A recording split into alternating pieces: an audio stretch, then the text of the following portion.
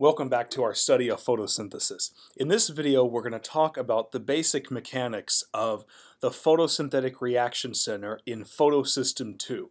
Now, I had mentioned in previous videos that photosynthesis, at least the light-dependent reactions, are named somewhat strangely. Photosystem 2 comes before Photosystem 1 in the process. The reason that Photosystem 2 is named such, even though it comes first, is because Photosystem 1 was the first one that was discovered, and no one bothered to correct the naming system since it was already convention at that point. It turns out that the main initiation of all the reactions in Photosystem 2 is in what's called the P680 reaction center. The P680 gets its name from the fact that it absorbs light of 680 nanometers. Okay, and one of the key things here, as shown in the picture over to the left, is that it does absorb light. Okay, now we're going to go into some more slides with some more detail on this, but this is just the basic background of the P680 reaction center. All right, the P680 reaction center has what's in it called a special pair of chlorophyll molecules.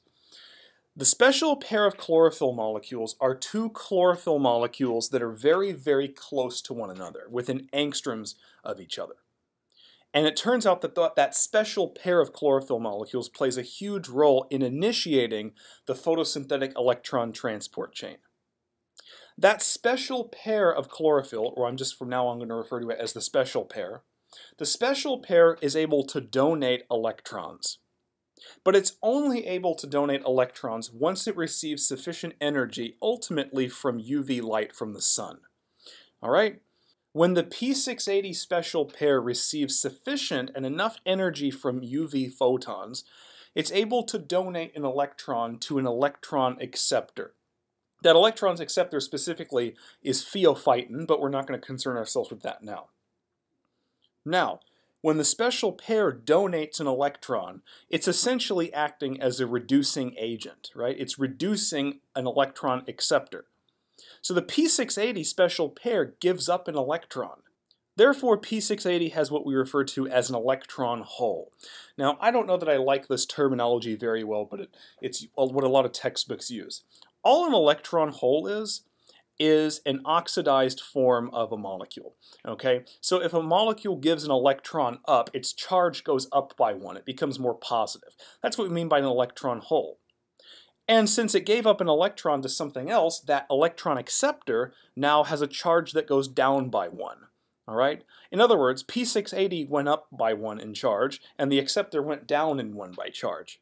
This is what we're going to refer to as separation of charge, and we'll look at this in more detail in another slide. Okay? But suffice it to say, the P680 now has a positive charge, or at least it's one more positive than it was. It has an electron hole. It turns out that that electron hole, which, in other words, it's devoid of an electron, it gets that electron back by siphoning electrons from water. Okay? Remember that water is a substrate of photosynthesis. Remember, photosynthesis produces oxygen. So the question is, why do plants need water to live, besides creating turgor pressure in the stem and allowing it to have structure? Water is used to feed electrons back to P680, the electrons it gave up. It has to get electrons back, otherwise it's going to stall and the plant will die. So it has to get electrons from water. So in other words, the P680 reaction center, in tandem with another enzyme that we're going to look at in a few slides, ultimately catalyzes the conversion of water to oxygen, the oxygen that we breathe in the atmosphere. And when it does that, it takes those electrons to replace the electron hole from the electron that was donated by the special pair of P680. Now here's a question for you. What is the free energy change, in other words the delta G, for the oxidation of water to oxygen? Positive or negative? I don't care about a magnitude. It's very, very positive, okay? The standard free energy change for this reaction is extremely positive, okay? And that, in other words, means that it's very thermodynamically unfavorable. So how are plants able to accomplish this? Well, it turns out that when P680 is oxidized, in other words, we designate that as P680+. This is P680 oxidized, the plus charge indicates the electron hole. Remember that it's going to accept electrons from water ultimately. Well, the only reason that this conversion of water to oxygen with such a positive delta G is able to occur is oxidized P680 is without a doubt the strongest biological oxidizing agent known. It's fairly easy for this enzyme to take the electrons away from water. If P680 was not a strong oxidizing agent like it is here, this wouldn't occur. In fact, it has an estimated redox potential of approximately 1.3 volts. This is the only thing that makes it possible to oxidize water into molecular oxygen. Now, what we have in Photosystem 2, which is shown on the left, is unidirectional electron flow. Now, P680 is shown right here. And on the bottom is low energy relatively, and on the top is higher relative energy.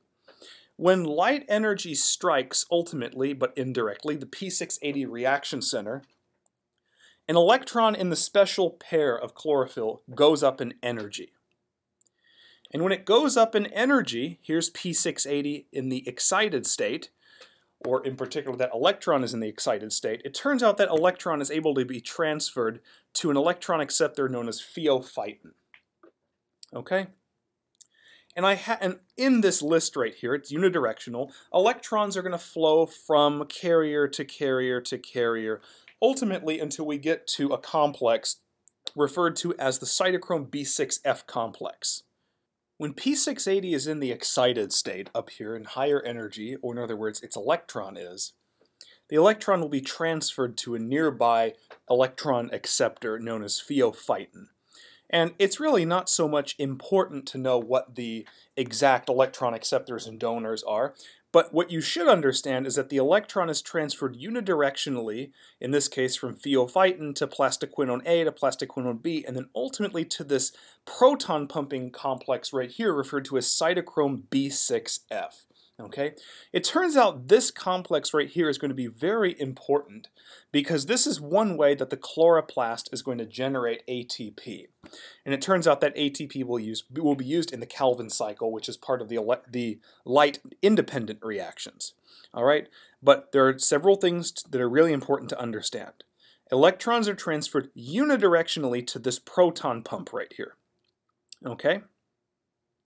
Now what you see over here is the water splitting complex. Another name for this enzyme is the oxygen evolving complex. The reason that it's called both is because number one, it splits water by siphoning off water's electrons, but it also evolves oxygen. Oxygen sort of bubbles off, you could sort of think. But remember, when this P680 transfers its electrons to pheophytin, it now has that electron hole, and it turns out that the water splitting complex, or oxygen evolving complex, takes the electrons one at a time from water and feeds them to P680 in order to replenish those electrons. Okay? And we'll later go into more of Photosystem 1. It turns out that also there's a reaction center here called P700 that functions very similarly to P680.